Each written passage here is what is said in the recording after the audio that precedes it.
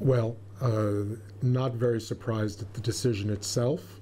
France has very strict privacy laws, and the photographs that had been published back in 2012 in Closer magazine were clearly taken while the royal couple was on a personal family holiday.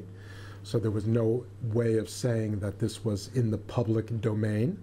So it was clear that the magazine was going to be found guilty of invasion of privacy. In public, you could argue it, but there was nothing to argue. It was an invasion of privacy. It was clear. It's close to the maximum of what you would see for this kind of a case in France.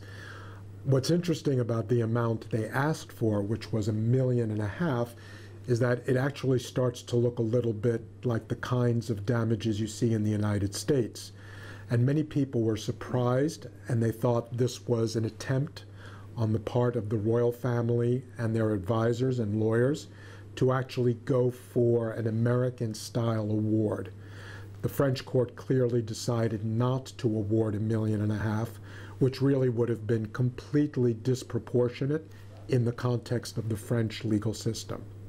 So that was probably the most interesting part of today's decision, was the fact that the court did not follow the request of the royal couple in terms of the damages which they were awarded. So I think your questions covered what we can say right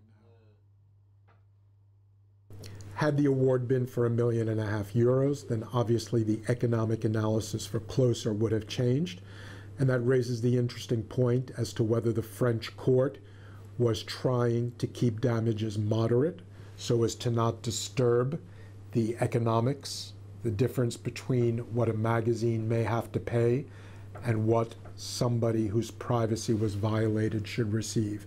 And I actually believe that the court did keep that in mind when it awarded $50,000 to each member of the royal couple rather than the $1.5 million which was being sought.